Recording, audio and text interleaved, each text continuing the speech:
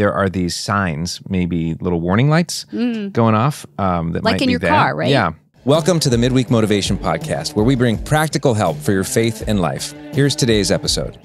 I am Gabe Kolstad, and we are talking today about how to get the help you need. I'm joined by Stacy Romanaggi. How you doing, Stacy? I'm great. How are you? I'm doing great. Good. Stacy is a qualified mental health professional with Cascadia Health. Yes. Works with children and family team. And it's a thrill to have you here because I know you spend a lot of time helping people. Mm-hmm. And in this series we've been in at Westside with Dragons and Dandelions, we've talked a lot about the battles that we fight. Right. Some giant battles. We call those dragons. Some of those pesky, persistent battles that are more like a dandelion that end up filling your lawn, Sure. But I'm sure you've seen a lot of people actually go through and receive the help they need. Yeah, it's really exciting to see, when they get to the end of it, and they can see the progress that they've made and the growth that they've gone through, and to get the help that comes from getting help. Yeah. In the end. But I'm sure you've also seen a lot of people that don't, they start off or they know they need help, but they don't actually follow through. They don't end up with that healing or that breakthrough. That must be hard to watch. It is. And sometimes it's hard work. Yeah. And it gets to be a little intimidating, to think, they have to do all this work to get to the end. Right. But it's worth it. Yeah. So let's talk about, for starters, what are the barriers? If for me, I've got stuff that I would love to see a breakthrough in. Sure. I'm sure most people do. What do you think are the barriers that keep us from actually getting the help that we need? Well, I think, for a lot of people, they're afraid to be vulnerable. They don't want to let people see their weaknesses. I think for a lot of times, especially for men, historically we've been told you need to be the strong one. You keep your problems to yourself. Don't let people see you cry. And so we've gotten accustomed to just kind of stuffing everything down and not wanting to go out and ask for help and try to solve our problems by ourselves. But, that doesn't work. When you stuff it down, it either it comes out at one point, you just explode, or, you never deal with it. And it's something you carry with you. And honestly, it doesn't hurt to ask for help, and people want to help. And when you ask people for help, they get joy out of helping you. And it's kind of a win-win situation. You get the help you need, and the person that's helping you feels good about what they've done and they've been able to help. I think also, people, they like to help other people, but they don't want, I don't need anybody's totally. help. Yeah, I'm happy to help other people, but, I'm not going to let anybody. What do you think is behind that? Pride. Okay. Oh, for sure. And again, just being afraid to let somebody in and see your vulnerabilities. I hesitate to call them weaknesses because we all have them, right? We all have stuff that we are dealing with, and What kind of stuff do you think comes up for people like they're watching, they're listening right now, and you're using words, they're probably having images pop up. What do you think people are thinking about, or what's your experience with needing help in some of these areas of vulnerability? Sure. Well, I think a lot of it is trauma from the past. Maybe they didn't grow up in a healthy home or a loving home, and they got the message that they weren't. Nobody wanted to help them. They weren't worthy. They weren't loved. They were a problem. Don't bother me. And so that would stop anybody from wanting to reach out. Yeah. Maybe they are emotional. I'm a crier. And I remember, I am too, actually. Kind of like. What did you ever get? I'll give you something to cry about, right? So then you don't want to cry, and so people don't want to show their emotions, and so they're afraid to get to that point. And a lot of times when you start to talk about your pain and start to talk about the things that you're going through, you do cry. I mean, you just can't help it. You've been holding all of that down, and all those emotions just kind of come bubbling up and spilling out. Yeah. I mean, as a pastor at a church for a long time, watching and being a part of a lot of people's lives, definitely I agree that there is just this awkward barrier, and I think maybe part of it is spiritual. I know that the enemy doesn't want people to experience breakthrough, and so there's not just maybe a person's self-perception or their assumptions about how other people are going to respond, and their fear of rejection maybe is at the root of some of that. But I think the enemy's also planting other seeds about how their problem isn't as big as somebody else's. So don't steal all the help, right? Sure, Don't take up the person's time because they got bigger problems to worry about or something, but there's just so many barriers. Or that lie that, if you've got Jesus, you're going to have it all together, right? Oh, goodness, and, yeah. If you've got Jesus, then you don't have any problems, or you shouldn't have any problems. And, you don't want to. That's a good point. Yeah. Which is, certainly not in the Bible. Right. But maybe there's a religious kind of expectation that people put on themselves thinking there's a magic wand that passed over me. Maybe it didn't work for me. Something must not have stuck for me. And you don't want the outside to see what's going on inside, or in your home, or what you're dealing with, because you feel the need to put on this my family's perfect, or I have no problems. And yeah, and we one of the things that we always laugh about in my household is that we live in this place we've lived in for a long time, and everybody in our neighborhood knows that I'm the pastor of this church down the street. And sometimes there's this little bit of being afraid to showcase the reality of, just a normal person's life where there's arguments and there's messes and, on and on. And I think everybody probably deals with that a little bit. Yeah. Well, okay. So there's reasons why people don't go through and ask for help. It requires vulnerability. And we gotta speak up. But let's talk a little bit about the signs that somebody does need help. Some help, because sometimes you don't know. Yeah. Right. You're so busy just trying to get through what you need to do the next day that you're not recognizing things that are happening to you. Like, for instance, you may be a little more irritable than normal, or really more emotional than you usually are. Your feelings are maybe going haywire. They're just all over the place, and you may not be seeing that, but certainly, those people around you are probably noticing that those emotional changes in you, and they may even point it out to you. Yeah. Your body, stress and pain does terrible things to your body. And so, you may have headaches or migraines or stomach aches. And, you're just thinking, maybe I ate something tonight. But that stomach ache could be caused by all of the, the stuff you're stuffing down and not wanting to deal with and get help with.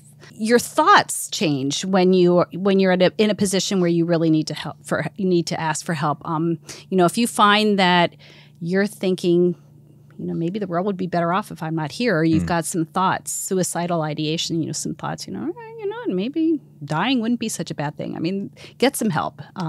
Talk to somebody, get some help there. Your thoughts might be all over the place. When you're going through some trauma or experiences like that, your brain's not working the way it's supposed to be working, and so your thoughts will be all mixed up. You might have trouble focusing or remembering things, or you may be hyper focused on one thing. It could be something somebody said to you, or it could be you're thinking about getting something to maybe help ease your pain, maybe going out for a drink, getting a drink, or all you can think about is going home and getting that drink, or something else that would maybe try to distract what you're going through there. Hey, just jumping in right in the middle of this podcast episode to tell you about a resource that you need in your life. If you feel ever stuck in your faith, or if you feel like, I want to grow my faith, but I just don't quite know what the steps are, we got a resource for you called Sticky Faith in a Slippery World. This world is changing and it's crazy, and we all need something firm to stand on. And I wrote a book for you called Sticky Faith in a Slippery World. You can get your copy right now at the link in the description. I got to say, the things that you're saying make so much sense to me, just because, I think if people didn't have this sense before a few years ago, then all the pressure of the pandemic and recovering from that, certainly most people have probably felt some of these things. And the thing about your thoughts being all over the place, am I crazy?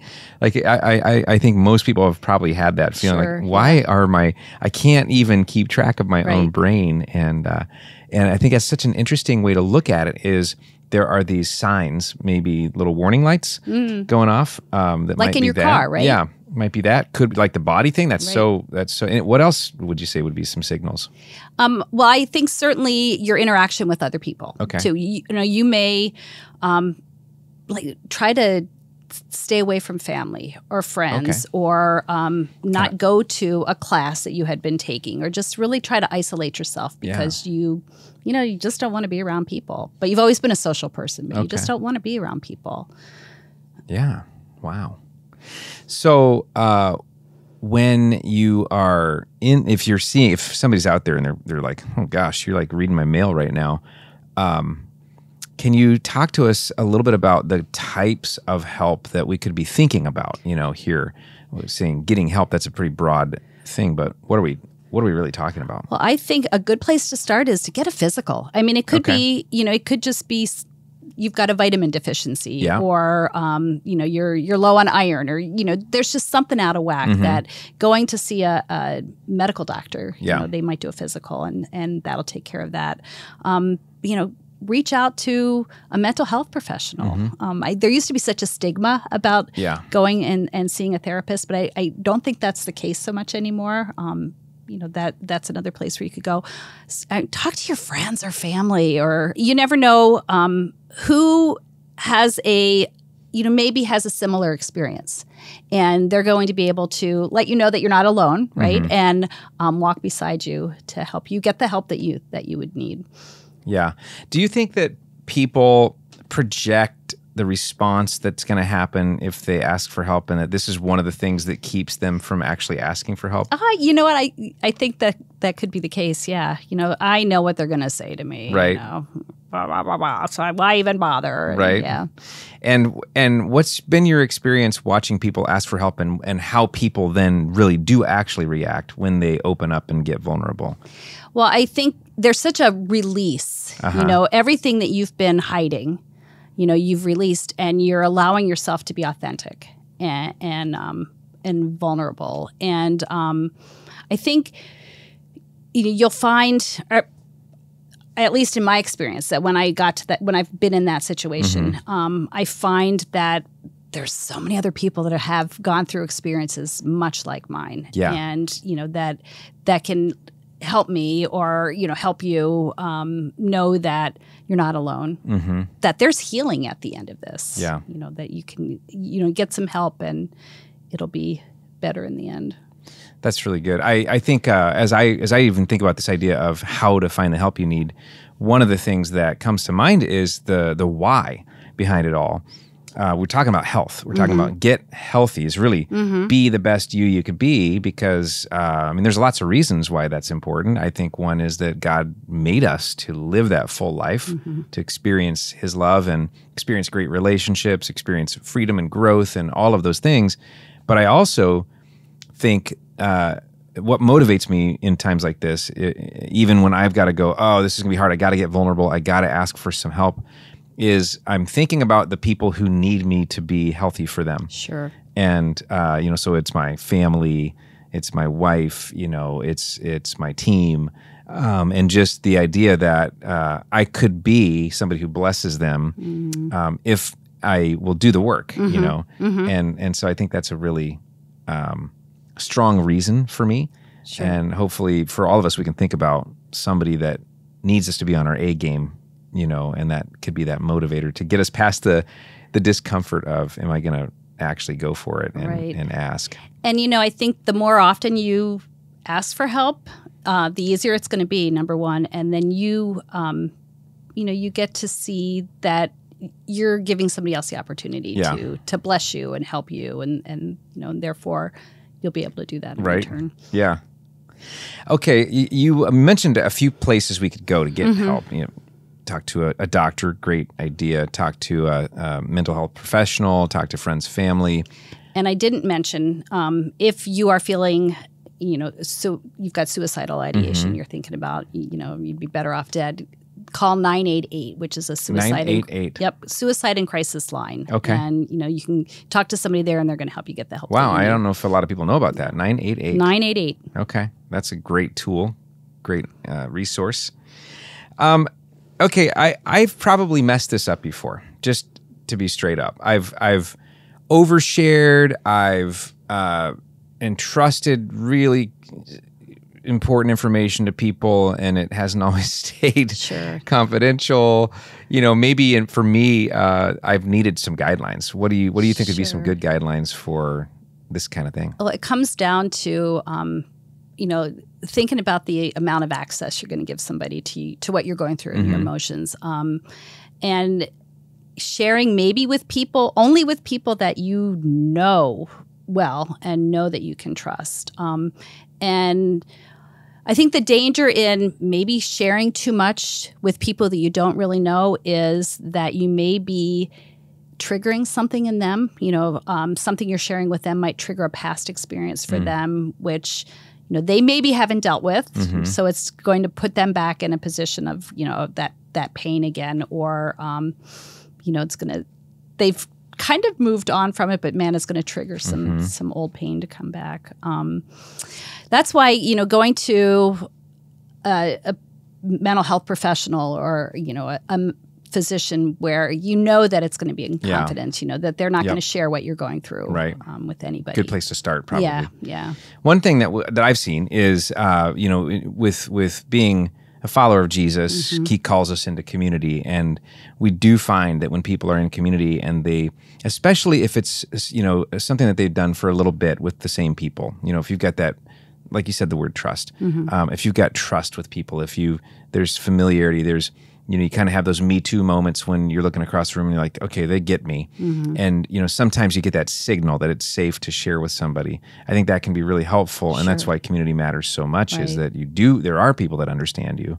And that then, even if they don't have the answers, they can still listen and encourage you and pray for you and be there for you. Absolutely. But this is even great. Maybe people are listening going, well, I feel okay.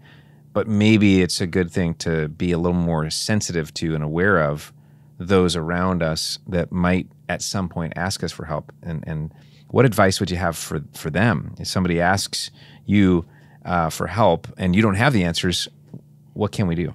Well, I think a lot of times people, when they ask for help, they're really wanting somebody to talk to, right? Or somebody to listen to them. So you don't have to have the answers. You could say to them, gosh, I hear the pain you're going through. I want to help you.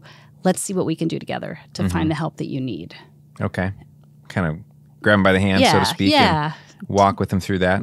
Yeah, that's good. And remember the courage that it took for them to come to you and ask for help, right? Because, we've talked about all of the barriers that stop us from asking for help. So it does take, for some people, it takes a lot of courage to get to that point when they're ready to ask and receive help from other people. That's really good. Well, thanks for sharing with us, Stacy, and we're proud of what you're doing with your career and helping all the people you help. And if somebody's out there and they want to get a hold of you, what would be the best way for them to do that? Probably by email. Okay. My email address is Stacy, Stacy Allen, ALLEN 14 @gmail.com. Okay. Stacy L. Allen 14 @gmail.com. Yep. Great. All right. Well, thanks a lot. You're welcome. Thanks for having me. Yeah. We hope you enjoyed this episode of Midweek Motivation. To make sure you don't miss any content in the future, please subscribe, share, and if you enjoyed this, give us a like, and consider popping by a Westside service some weekend. You can find out more at westsidecommunitychurch.com.